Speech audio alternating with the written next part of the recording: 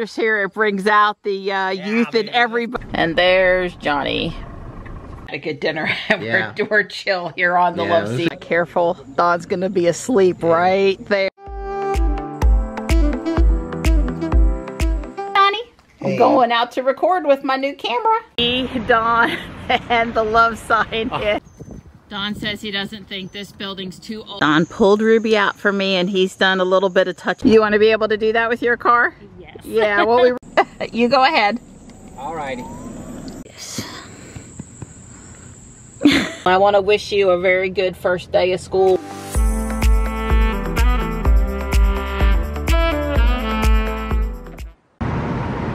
Higher isn't always better. Live like there's no tomorrow.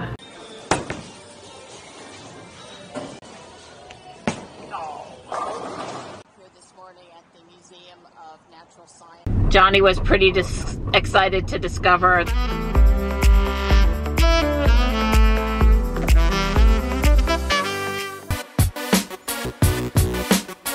Star Trek fans, I'm looking for the Star Trek ornament.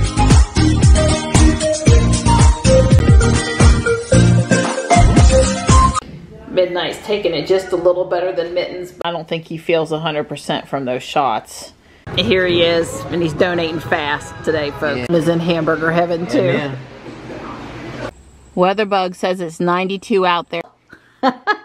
Don's using his label maker again.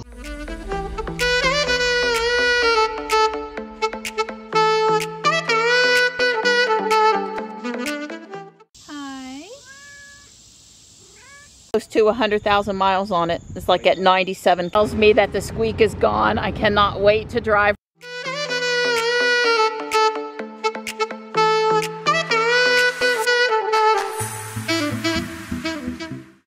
View of the inside of this S. It's only 69 degrees out there. Here's where I call Dawn into hell. I'm cooked.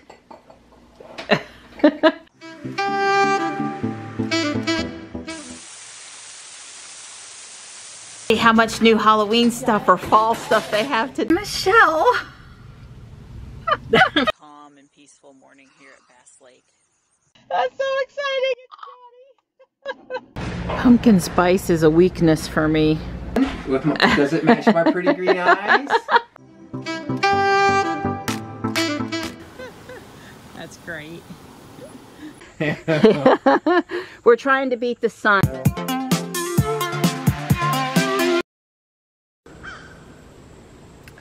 It's nearing 3 p.m. and I'm just now heading to town. I was having an enjoying and relaxing Sunday morning, and I was working on the 1 second everyday video for August so I could include it in today's video.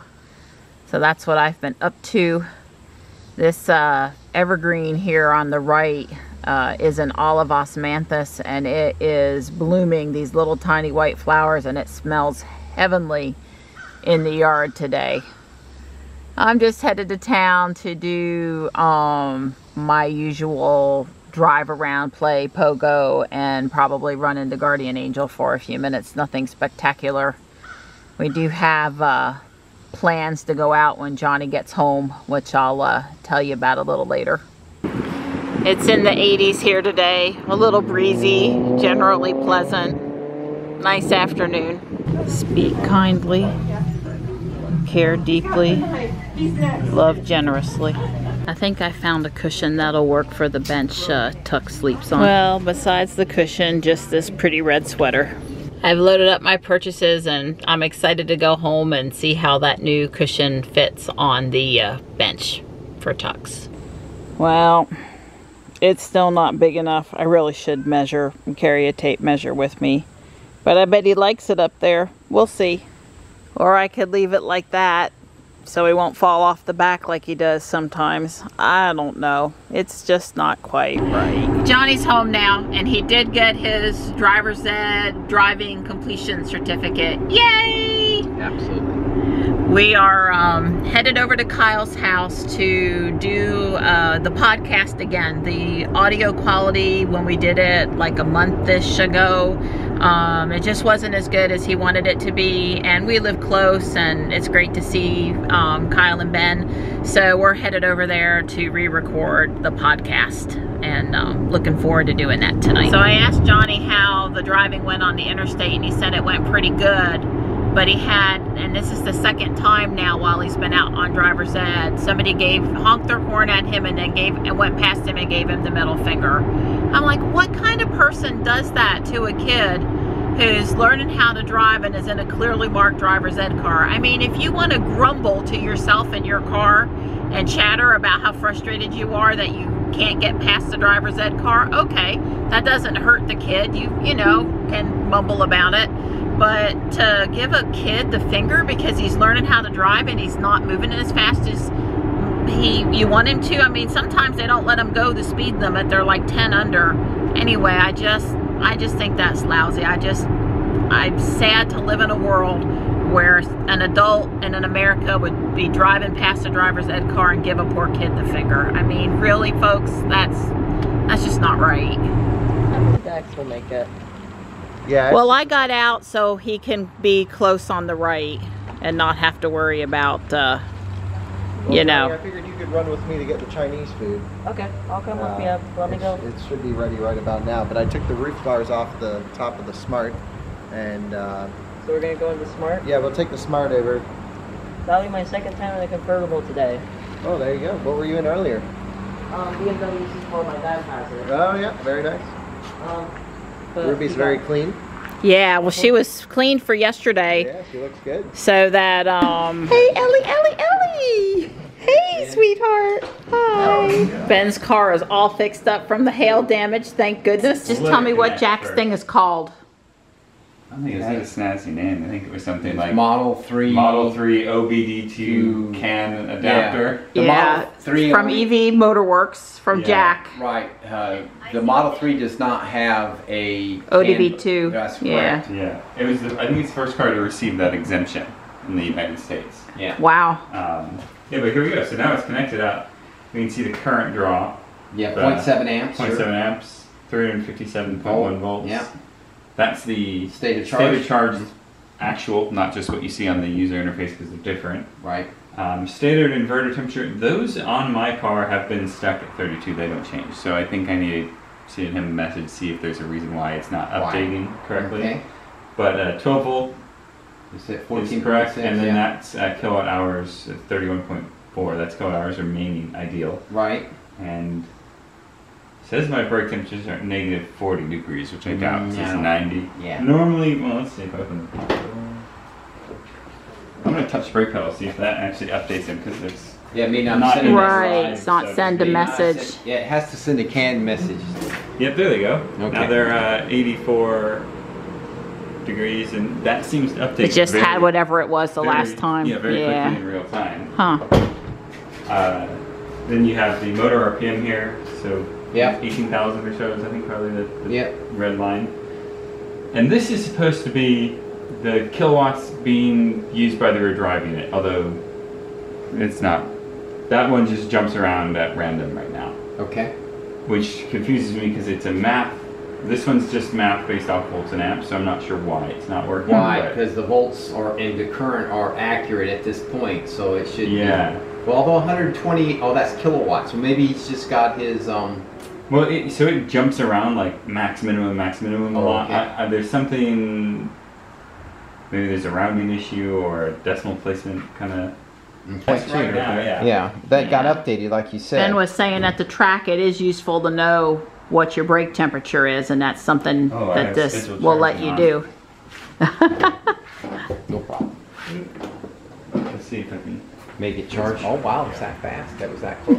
Yeah, it's right up the street. Chinese food is Let me see here. if I can get my, I need a USB. So Torque is the app on the phone. Yeah, it allows you to, conveniently via Bluetooth talk to the or Wi-Fi talk to the ESP32. But you can also plug in a USB Type B into the box and plug that into a laptop. And there's a program that Jack has, it's used on any CAN type vehicle called SavvyCAN. And and it will record and decode the CAN messages based on the ones that he knows about. I think it's mostly built around the idea of reverse engineering, things like that. Right, reverse engineering CAN messages, that's right. Yeah, so these are the CAN messages. Yeah, but How do you see them going by? right here. So it's at. I just see a number counting up. Yeah, peak, number I think counting I just up saw there. about 2,200 frames per second. That's just what this is capturing. I'm sure the car is talking a little faster than that. I think that's faster than most networks, I would think. Because if I set like auto scroll, it's just Now you can see that they're moving. And this is probably not even a good representation, because if we're at 15, 17, 2,000 per second, this is a bigger jump than that. Yeah, and this is he's showing he's not filtering anything, but basically You could all filter. those could filter, so you would only get the messages you want. So he had to go through and figure out which each one of those lines meant. That's right. Yeah. Well, Exactly. or that's the goal. You get the message and you say, well, this FF42 message, I'm really interested in that. I don't know what it means yet, but I want to see every time, oh, I hit the brake pedal and it sends out a bunch of FF42 messages. Yeah. And this is just that like idle. Right. Yeah, Right, yeah, the car's that's not even really Well, doing. it is charging. it is- Unplug it and see if it changes. Right. Something like 8 byte frames. Well, there's CAN, 11 byte CAN, and 20. I'm glad I'm not trying to debug that. That's worse than WebSphere. Yeah. Hey, Ellie. Hey, Ellie.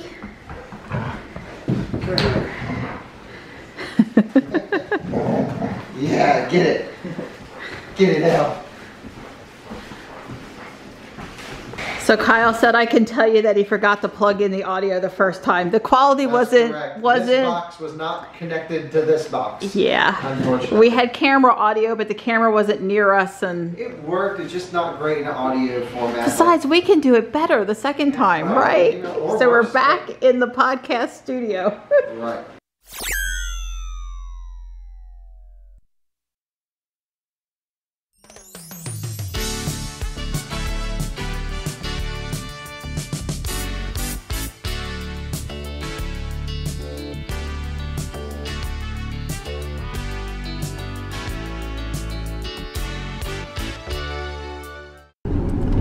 Well, we had a very successful podcast, and it's rained a little bit while we were there, and we're on our way back to Fuquay. Yeah, I enjoyed it.